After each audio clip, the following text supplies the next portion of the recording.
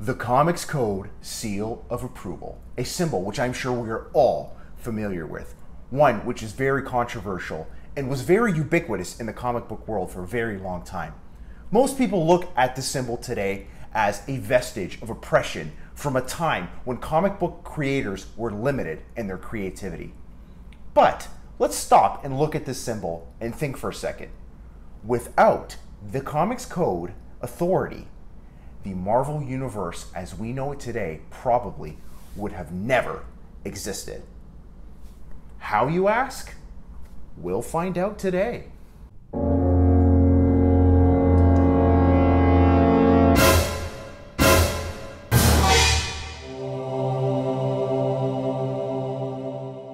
Hello all my friends and haters of the Comics Code Authority, Dante D here with another video, and welcome to the channel where we talk about comic books and other geek stuff. If you're new to the channel today, I welcome you with open arms. Thank you for stopping by.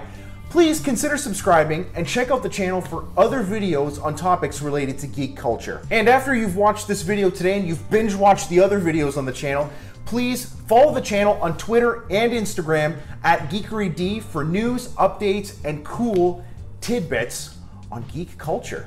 So as mentioned in the intro, today we're going to be talking about how the Comics Code Authority led to the rise of the Marvel Universe. You're probably thinking, I'm out of my mind right now, and you're probably asking yourself, Dante, how is that possible? The Marvel Universe and all the characters in the Marvel Universe were revolutionary and they changed the way we looked at comics. How could the Comics Code Authority, an organization that limited the creativity of comic book creators, lead to the rise of such a revolutionary world? Well, bear with me and let's get to answering that question. So the Marvel Universe as we know it today has only been around since the 1960s. Marvel Comics did exist before the 1960s, but they had a different name. They were called Timely Comics, which was a company that was publishing comics dating all the way back to the Golden Age in the late 1930s and early 1940s. Back in the Golden Age, Marvel had some success with some of their flagship characters that even exist today, like Captain America, the Human Torch, and Namor. They became really popular by doing stories relating to World War II because World War II was the talk of the time, and every single comic book publisher was doing World War II related stories. All superheroes went to war. Superman went to war. Namor went to war. And Captain America, in fact, in his first appearance, on the cover of Captain America Comics #1, is Captain America depicted punching out Adolf Hitler. After the end of the Second World War, superheroes lost their relevance. The war was won. People didn't need superheroes anymore, so they started turning to other genres like westerns and crime comics and horror comics. Some of these heroes disappeared temporarily and returned in the Silver Age of comics, but others were lost forever. It was other comic book genres that were really kicking during this time. I mentioned a few of them before. Westerns, romances, teenage dramas. During this time, Marvel Comics really struggled to stay relevant as they experimented with different genres and attempted to keep up with other publishers who were experiencing great success with horror comics and crime comics and sci-fi, notably EC Comics.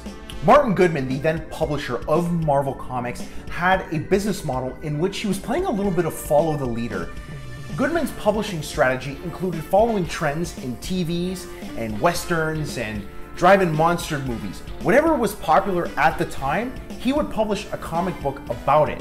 Now, the short-term results were really lucrative, but he found that these books were not viable long-term. Some of the books that were popular with Marvel at the time were A Date with Millie, Astonishing, Mystic, Tales to Astonish, Strange Tales. All these books here, some of them were books that introduced us to a lot of the characters that we see in the Marvel Universe today, and others were just kind of short-term, superficial type books that were cheap thrills and just really lasted only a short period of time. There was a time when Marvel was even kind of going toe-to-toe with EC Comics with the publication of horror comics, and a lot of different publishers got into the publishing of horror comics, and it got a little bit out of hand to the point where the covers that were being produced on horror comics were getting the attention of certain people, notably Fredric Wertham. And I've talked about Fredric Wertham in the past. I don't want to spend too much time on him, but basically what you need to know about him is he writes this book about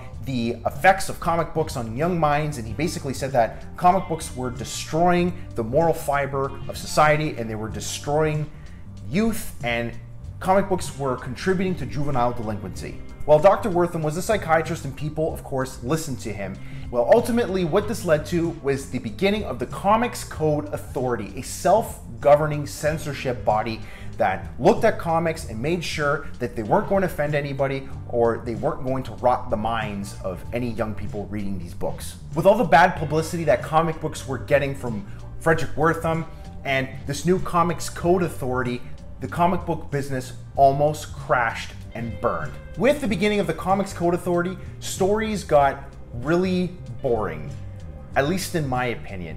You really could see how the creators were being limited in their creativity after the Comics Code Authority was instituted. I've read a few comics from the time period, and I have to say they're just so dry and boring and really kind of 1 to 2 dimensional. Like they're just terrible. Let me know what you think about some of the stories from the Comics Code's early days in the comments. I'd really love to know what you guys think, because I personally thought they were terrible. Stan Lee himself even has admitted in the past how difficult it was to be a comic book creator after the Comics Code Authority was instituted. It was just very difficult. He even says that he just got tired of doing the same old crap to the point where he almost quit. I had been doing these comics for about 20 years or so, and I really had it up to here. I felt I want to quit and try something else. He said they were doing the same old westerns, same old monster type books.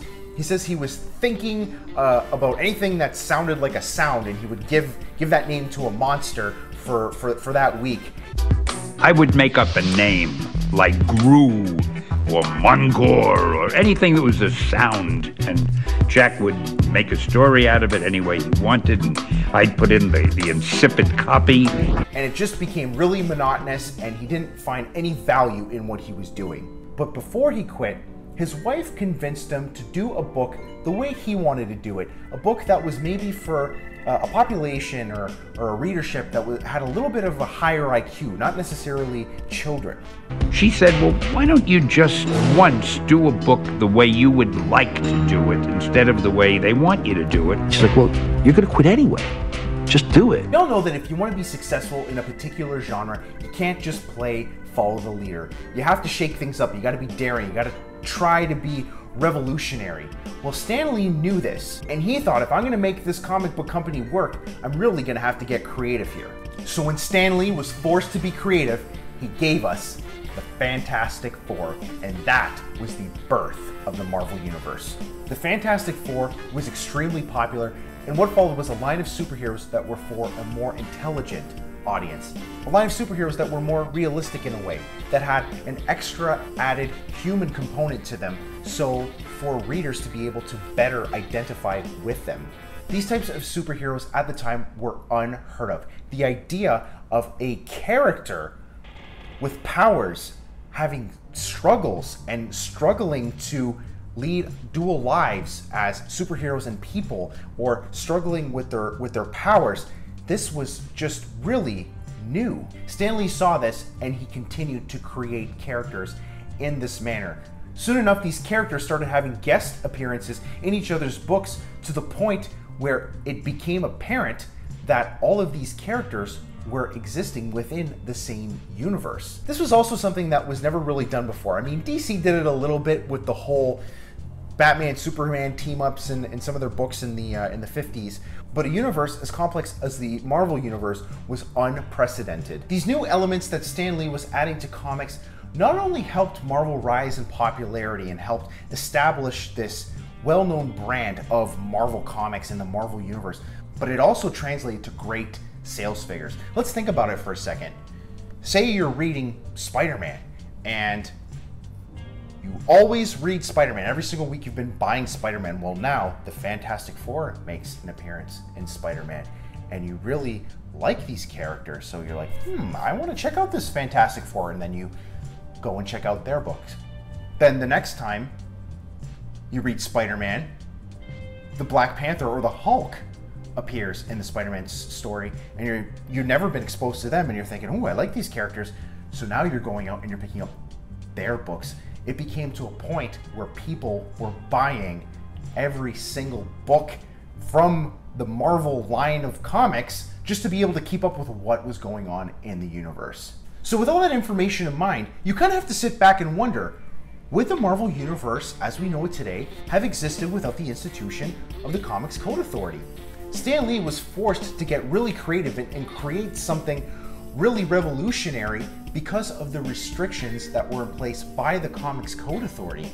I often wonder myself, had the Comics Code never happened, had the Frederick Wertham thing never happened, would Marvel have continued playing follow the leader? Would they continue that publishing strategy of just making books about what was popular at the time and following what other publishers were doing? I mean, they were having some success. I mean, success enough to stay in business. Sadly, this is something that we will never know unless our universe somehow gets relaunched, just like DC and Marvel relaunch their entire universes, and we go back and the Comics Code never happens and Frederick Wertham never happens, then we can possibly see what would have happened. What are your thoughts on the matter? Do you feel that the Marvel Universe would have happened anyway, even without the Comics Code Authority and the whole Frederick Wertham thing?